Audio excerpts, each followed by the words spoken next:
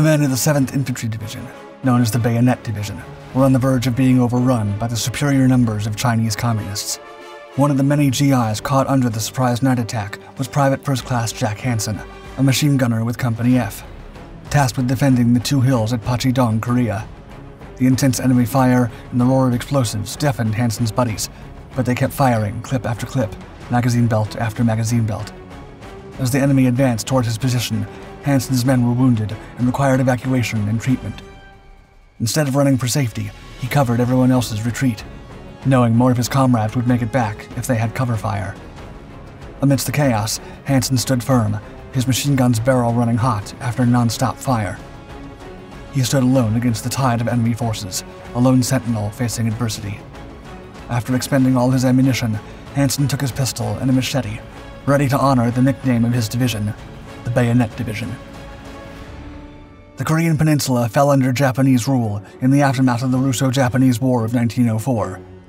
The Empire and the Rising Sun had annexed Taiwan years before, and Korea was the natural step towards carving an empire for the Japanese Tenno. The peninsula was officially annexed by Japan in 1910. What followed were 3 decades of brutal cultural suppression and forced labor. The harsh occupation ended in the volatile aftermath of World War II. With Japan's surrender, the peninsula was liberated, but peace never left the countryside, for the country was divided into 2 occupation zones along the 38th parallel. The United States occupied the south, while the Soviet Union took over the north. Although the division was intended to be temporary while the victorious nation set the goals to establish a unified Korea, the geopolitical tensions of the Cold War complicated the project. China, engulfed in a civil war between the Republican forces aided by the US and the communist guerrilla aided by Stalin, slowly fell under the control of the Marxist flag. Consequently, the ideas of the hammer and anvil made their way into North Korea, sealing the fate of a unified peninsula. Thus, North and South Korea were officially established in 1948 as sovereign states. Syngman Rhee became the president of South Korea, while Kim Il-sung became the leader of North Korea. The peninsula became a cauldron of political tensions and clashes between the 2 new nations, despite the political agreement. To the world's dismay, the North Koreans launched a massive, lightning-fast invasion of South Korea on June 25, 1950. The uneasy peace had finally led to total war, and the United States military and its allies had been caught with their guard completely down. The communist North Koreans, supplied by China and the Soviet Union, crossed the 38th parallel with relative ease, ravaging the countryside and steamrolling the opposition with the effective use of Red Army heavy armor and an overwhelming number of infantry troops. Kim Il-sung's forces tore through the south with a ferocity that stunned the world. The American garrisons, armed only with outdated M24 Chaffee tanks and fewer M26 Pershings, did not fare well against the Soviet tanks, leading to a hasty retreat. The fight for total control of the peninsula, fueled by the aspirations of a divided nation and the strategic interests of global superpowers, set the stage for a war that would claim millions of lives. Nevertheless, the American troops, led by World War II hero General Douglas MacArthur, reacted quickly and immediately counterattacked with all the forces available in the Pacific region. Among the forces gathered by the victor of the Japanese Empire was the legendary U.S. Army 7th Infantry Division. Also known as the Bayonet Division or Hourglass Division, the 7th's origins date back to World War I. The division was activated in December 1917 at Camp Wheeler, Georgia, as part of the American Expeditionary Forces dispatched to Europe to fight the Prussian Empire.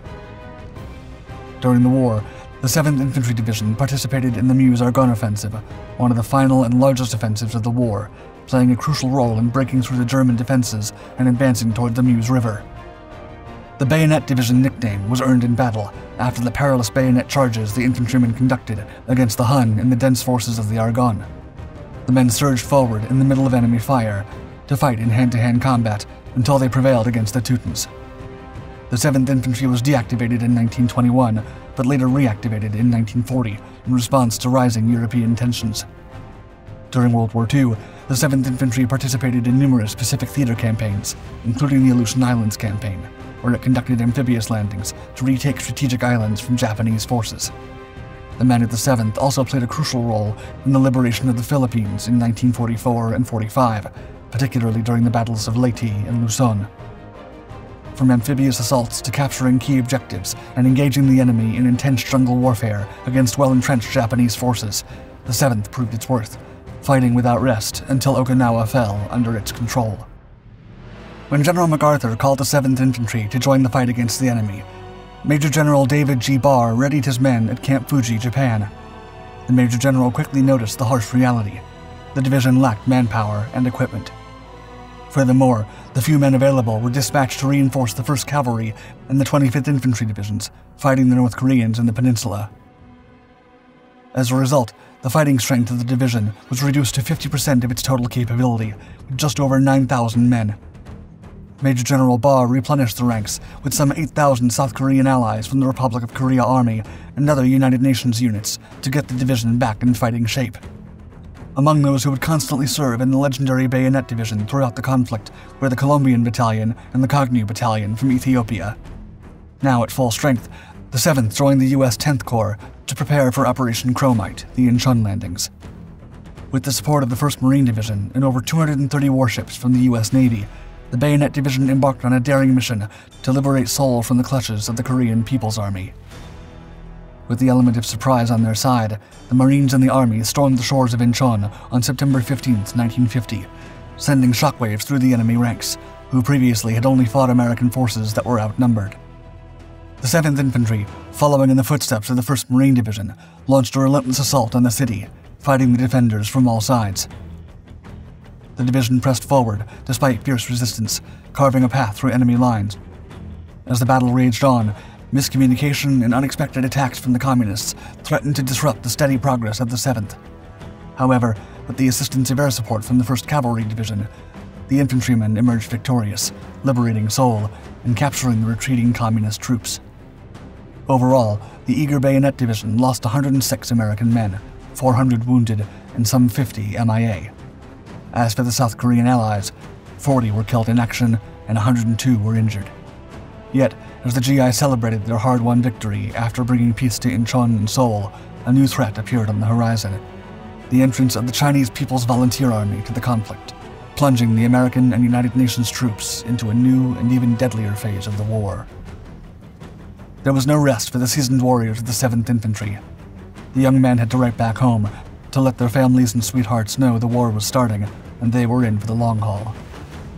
The Chinese PVA attacked en masse in late October 1950. American and ROK garrisons stationed at the front lines dealt with them with all the strength they could muster before additional units arrived to push the enemy back. As soon as military intelligence determined the Chinese movements, the 7th Infantry was ordered for another campaign. The seasoned soldiers and their allies landed at Wonsan and Iwon during the last week of October to stop the Communist advance. As for the landings, they were far from easy. U.S. warships struggled to land on time due to the heavy presence of enemy mines. The 10th Corps worked at sea, while the ROK moved to secure the ports. Once the American divisions landed, the Bayonet Division was ordered to march directly into the city of Hyesan, North Korea, near the border with China. The location, near the historic Yalu River that divided Korea from China, became one of the farthest zones occupied by GI troops. The Army, Marines, and South Koreans dug in deep by late November 1950 and awaited orders for a renewed offensive, which came precisely before the Chinese launched their second invasion wave. Clashes with the Communists were brutal. Following the footsteps of their Soviet counterparts, the Chinese attacked with overwhelming numbers, leading to ferocious hand-to-hand combat that scattered US and ROK emplacements. The 7th Infantry was attacked by several Chinese armies that surpassed 10 divisions. Stranded and besieged, 3 battalions of the division, including the bold Task Force Faith, faced the full fury of the enemy's assault at the Battle of Chosin Reservoir. Surrounded, they fought bravely but were ultimately beaten by the overwhelming PVA forces, leaving behind over 2,000 fallen comrades. Despite the valiant efforts of the 17th Infantry, who managed to retreat along the Korean coastline, the division sustained staggering losses, with 40% of its ranks falling in the line of duty. As the division fought tirelessly to reach the port of Hungnam for evacuation, they faced relentless attacks, adding another 100 to the list of fallen heroes before finally being evacuated on December 21, 1950. The scars of battle ran deep, with 2,600 brave souls laying down their lives and 350 wounded during the grueling retreat, most notably among the gallant soldiers of Task Force Faith. Yet, undiscouraged by their losses, the 7th Infantry Division returned to the front lines in early 1951, determined to reclaim lost ground and push the enemy back. led by the 17th Infantry, the division embarked on a series of daring offensives, engaging the enemy in fierce battles around Checheon, Cheongju, and Pyeongchang. The Bayonet Division slowly but steadily advanced, driving the enemy forces back above the 38th parallel and away from Seoul. In a dramatic 3-day battle near the Wachon Reservoir, the division fought tooth and nail, ultimately emerging victorious and reclaiming lost territory. The GIs from the Bayonet Division fought with patriotism and camaraderie that emulated the men who fought during World War II. Such was the case of Private First Class Jack G. Hanson from 1st Platoon Company F, 31st Infantry Regiment. While stationed at Pachi-dong, a superior enemy force attacked Hanson's position. As a machine gunner, Hanson opened fire to suppress the enemy, while his buddies emptied clips from M1 Garands at an alarming rate. It was 3 a.m. It was dark. The men had barely had a good sleep. But the GIs, knowing their lives and the defensive position were at stake, fought with the desperation of lions. Positioned on a crucial hilltop, Hanson's machine gun became the linchpin of defense for his company. They faced a relentless assault that sought to overrun the two hills separated by an ample saddle. As the enemy closed in, Hanson's unit suffered casualties, and the threat to their command post grew imminent. 4 infantrymen were severely injured and had to be evacuated, reducing the unit's combat strength. Still, Hanson continued firing at the enemy without rest, his machine gun's barrel smoking hot.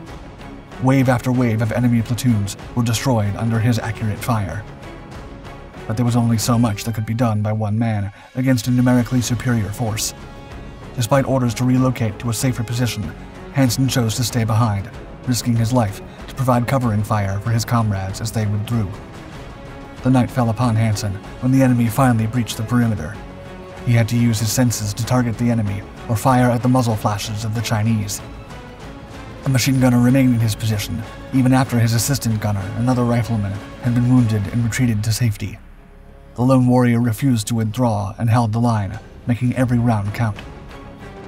Other soldiers remember hearing the machine gun firing for a long time, even after the retreating GIs had made it to safety and the enemy completely took the position. When the 1st Platoon regrouped and launched a counterattack to reclaim their positions, they found Hanson's body, lying in front of his machine gun emplacement. His ammunition depleted, pistol empty, and a machete in hand, Hanson had fought fiercely until the end. 22 vanquished opponents lay around him as proof. Hanson's courageous actions allowed his company to hold the ground, repel the enemy, and regain control of the strategic high ground. Private First Class Hanson's unwavering bravery and ultimate sacrifice epitomized the highest ideals of military service, earning him a posthumous Medal of Honor that embodied the fighting spirit of the Bayonet Division, which continued fighting until the end of the war in 1953.